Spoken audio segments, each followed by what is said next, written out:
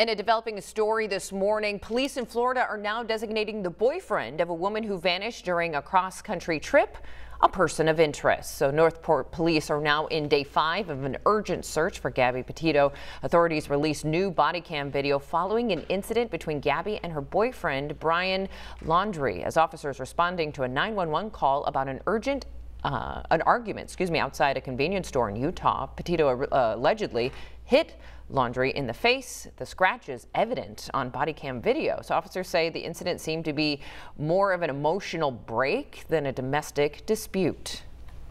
He would let me in the car before. And then Why wouldn't he let you in the car? Because of your OCD? He told me I needed to calm down. Yeah.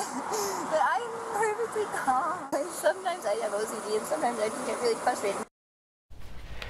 Now, no charges were filed. The two agreed to separate for the night, but on September 1st, Laundrie returned home to Florida without Gabby. Now, Laundrie is remaining silent. His attorney says they believe any statement he makes will be used against him. Authorities and Petito's parents only have one question. There's one question that matters. Where did you last see Gabby? That's the question that matters right now. We need to know exactly where he was, where she was, their last location.